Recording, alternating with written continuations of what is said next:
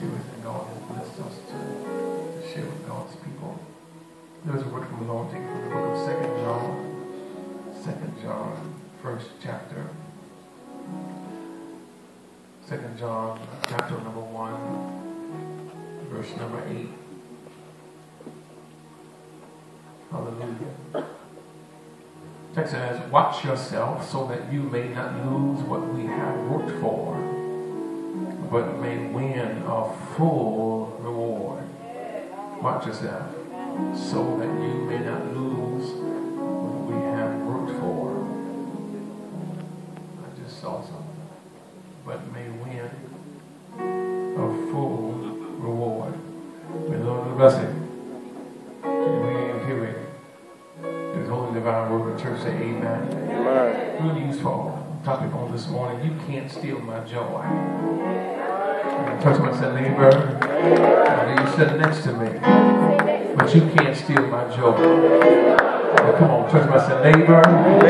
You won't steal my joy. You won't steal my joy. Now put your hand together. Give God a hand clap. Praise everybody. That is my moment to say thank you. Thank you, Lord, for being good. Thank you, Lord, for being kind. Send on your anointing to make such things easy. Open the mind and talk to your people who couldn't receive the word. God, stop your flow. Need your power now. Need your grace now. I'm a sinner. That's right, the preacher. I'm a sinner. Save me, love and grace. God, you come. Create in me a clean heart, Lord. Renew right spirit within me. I'm messed up, Lord. You have to preach. I'm no more than feeble flesh. They came to hear from you, not me. Bless us now. In Jesus' name we pray. Let your heart say amen. Amen. You can't steal my joy. Family, tonight, I've learned that in life is too short for foolishness. They're going to talk to me.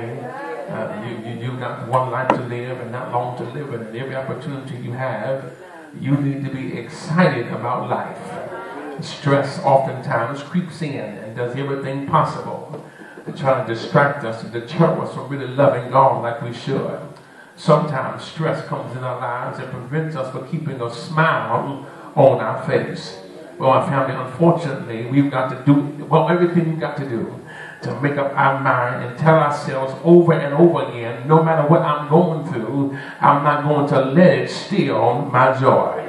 Is anybody here that want to thank God right now? Lord, I thank you no matter what I'm dealing with now.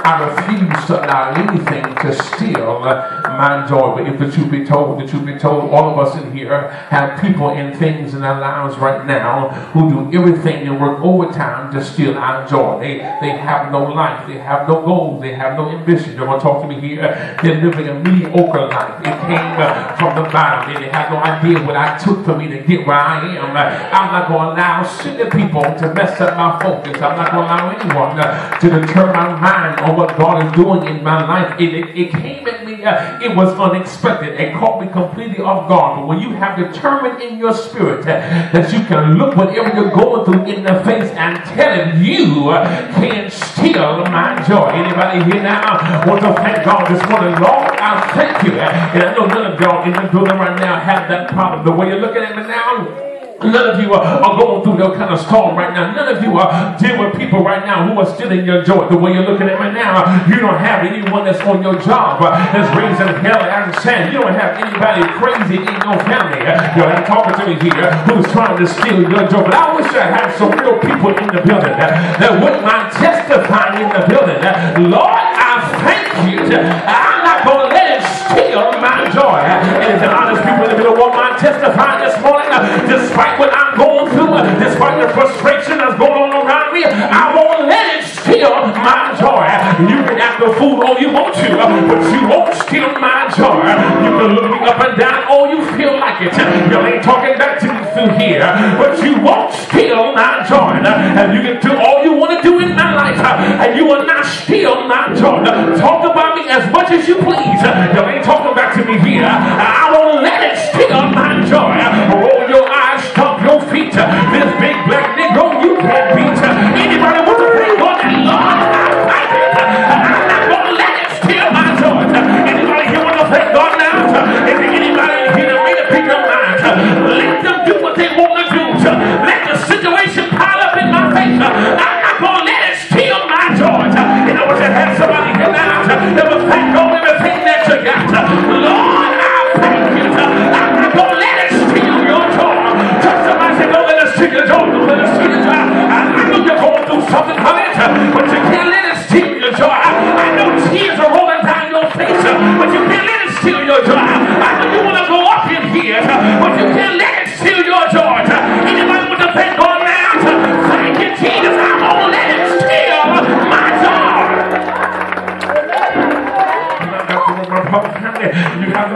you have to learn that you cannot surround yourself with crazy people and expect to maintain your sanity. You listen, I just said, you cannot surround yourself with crazy Negroes and still expect to maintain your mind and your peace in your life. But I need somebody here right now to thank God.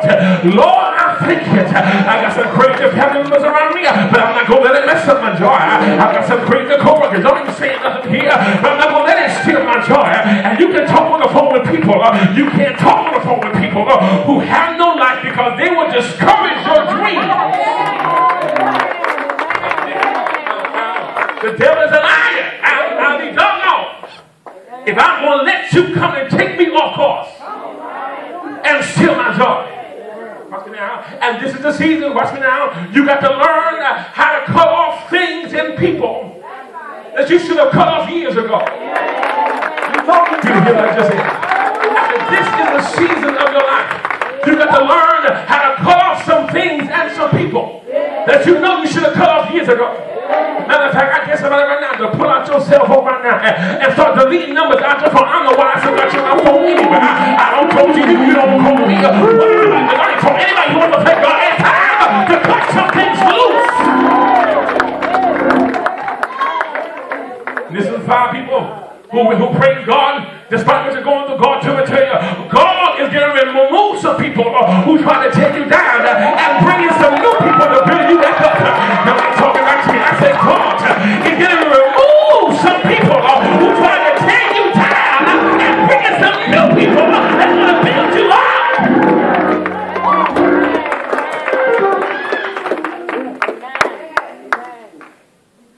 I can hear my spirit now.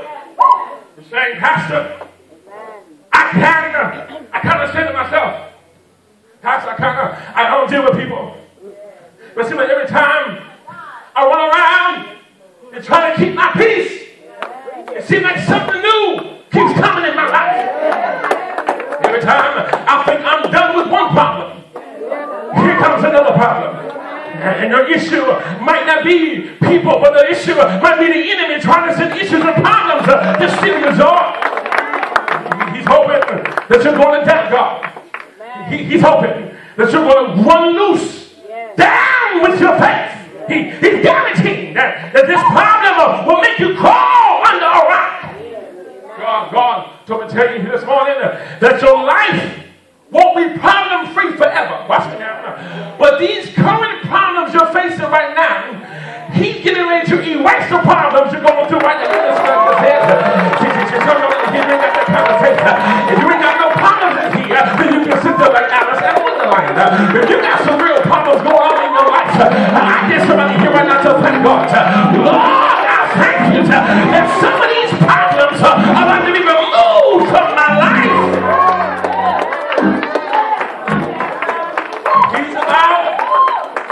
He's getting ready to turn your problem into a praise. I know the praise is into a problem. I went for number 30. If anybody here wants to pray, go, Lord, I thank you. You're going to turn this problem into a praise. You're going to turn this mess into a miracle. He's about to cancel the enemy's plans.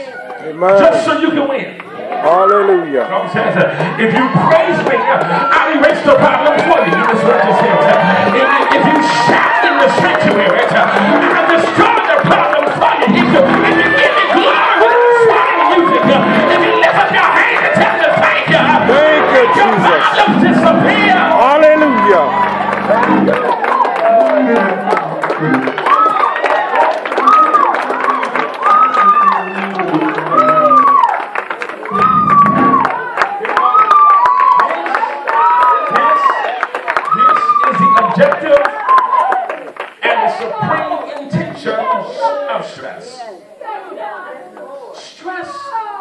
Designed to steal your joy. Yes.